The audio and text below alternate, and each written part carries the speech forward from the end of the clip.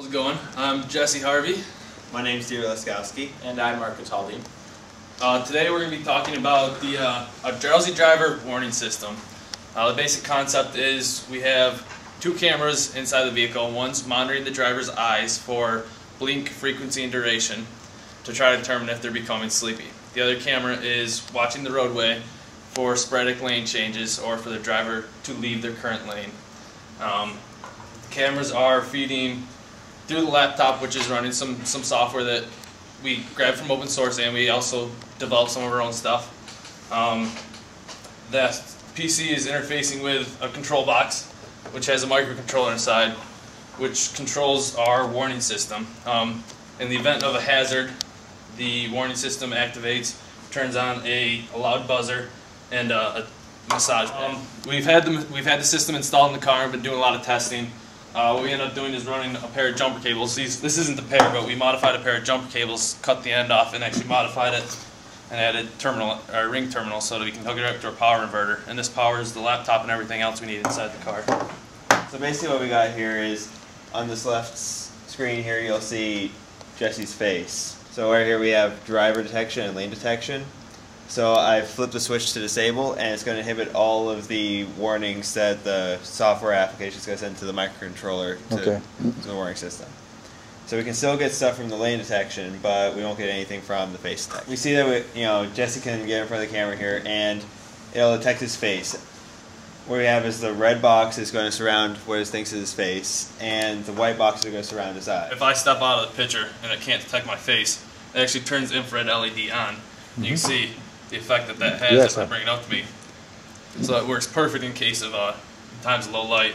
And also what we did as a safety precaution, when it can't detect the face, it also turns this LED red on the control box, so the driver knows that it's not 100% reliable and we're having a problem with the system.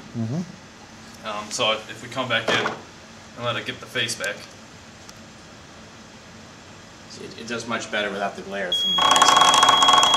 As you can see, as I start blinking more frequently and for longer duration, it actually picks that up and hits our counter and says, okay, this guy's sleeping, we better sound the alarm and try to wake him up. Everything, we end up setting up everything in environment variables and in Windows environment variables. You can modify the environment variable and relaunch the application, and it'll reload those variables and run the application over again with the new setup configuration. Working with some of these open source libraries, I know for one, MPT was not very well documented, so anytime we tried to make some adjustments with that, it was really painful to try and figure out if we're going in the right direction.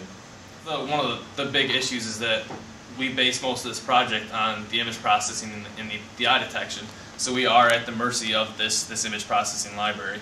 And so it's reliable most of the time, but there's going to be it's an image processing algorithm basically, and it has preset weights that it uses, so it's not going to be 100% reliable for every face and every set of eyes and everybody in all conditions. The project itself was, I think, more initial research would have helped out, but I mean, there's not a whole lot available for blink detection or this kind of subject really available. When I was working on the warning system, there was a lot of things that I thought were going to be trivial, but once I actually started to, Such wear as? it together. Such as? Well, Dieter had a hard time helping me out with the piezo buzzer, and also with the vibration adapter, because we got power feds and we got some Darlingtons, and the specs weren't ever just right enough to work with microcontrollers smoothly. So Dieter spent a lot of time talking with a lot of people to actually fix that. It was just we had to have the right components and the right configuration.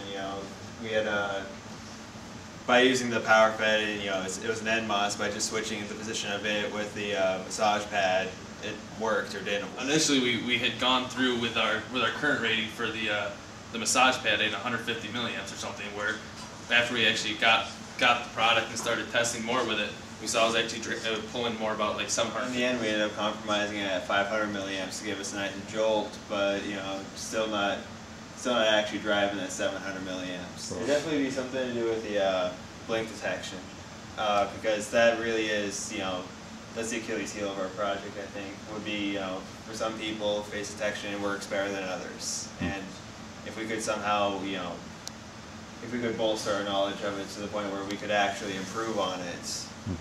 On the website actually about our testing with glasses, we have a demo video also that we've prepared Okay. that shows some of the stuff, and it ends up working. It's okay, not as reliable as when you don't have the glasses, but it usually picks it up. Sometimes there's glare on the lenses so that we get false positives where it can't actually see the eye, but it thinks it sees the eye because of the glare. 200 of that, 175 is just the cameras alone. So there's lots of small parts other than that. Yep. Okay.